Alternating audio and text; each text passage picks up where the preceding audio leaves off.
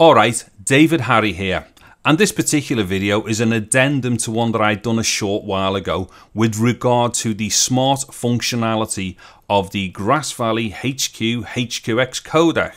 But before I kick into all this, I would just like to give a massive shout out and thank you to Mr. Anton Strauss, because recently I've been looking at upgrading to Edius 9 because I believe that some of its new functionality is going to assist me with my workflows, and Anton has been giving me a ton of help with regard to that.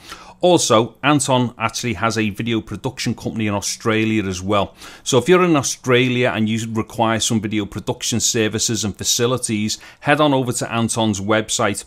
Also, Anton is actually a Grass Valley reseller as well. So for anybody in the world, if you're interested in such things as Grass Valley Edius and whatnot, again, head on over to Anton's website. I will have links to his website in the description to this video. So once again, thank you, Anton. Okay, so what the point of this video is just to clear up a slight anomaly which appeared in my last video.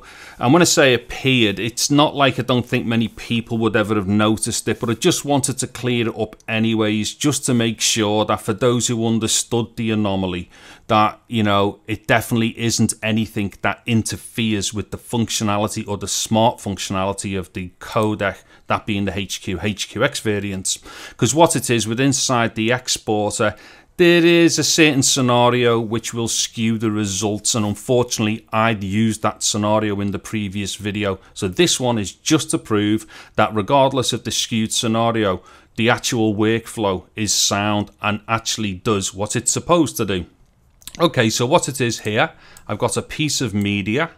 Let me just put some IO points around that. I'll give it a quick blast at this media just so that we can see this media is being exported offline.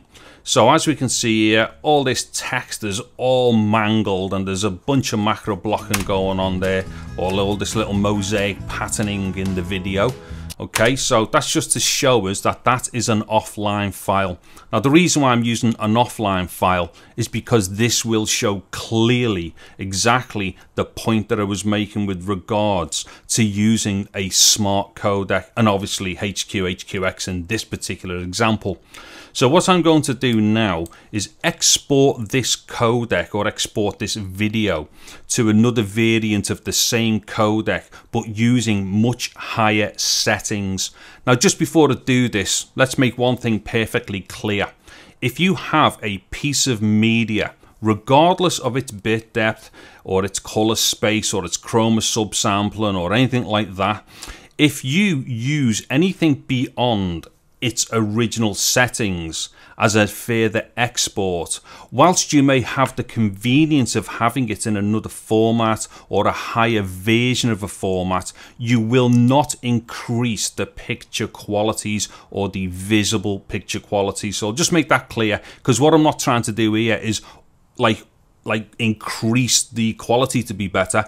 I'm just showing the actual functionality of the codec and the way that it will not increase anything about a particular file if it doesn't need to. So with that in mind, what I will do is go to the exporter, and then I'm going to choose HQX. So as we can see, that was an offline file. So what I'm going to do here is select online superfine. So what you may think initially is, well, you know, we're going from offline all the way up to online, so surely it's going to bump up the file size. Because if this were a different codec being transcoded to another codec, that is exactly what would happen if you give enough parameter space in order to increase the file size. So what I'm going to do here is let's increase it to online superfine, and I'll call this test 2. Okay, so let me export that. Now what I'm going to do, I'm just going to bring that back to the timeline. Let's have a quick look at it. I mean, for all intents and purposes, this is going to look identical because it was terrible in the first place. So, like I say, we're not gaining anything. So as you can see there, it's all still mangled and all the rest of it. So what I'm going to do now is let's go and identify what's going on with these files. So there's the original offline file there. Now there's its file size. So like I say, you may think, well, okay, well, we bumped this up to like super quality as far as the output was concerned. Again, you know, no increase in picture quality, but surely something must have changed. So let's have a look. So let's go to properties here. But look at this, bit for bit, this is identical.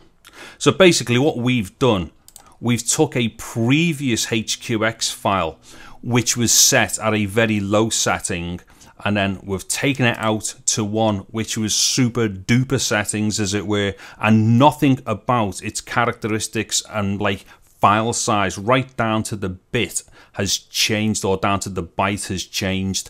Okay, so as far as I'm concerned, this hopefully clears up the slight anomaly which maybe most people didn't even recognize in the previous video, and also once again goes to prove exactly just how super cool the HQX codec is by Grass Valley.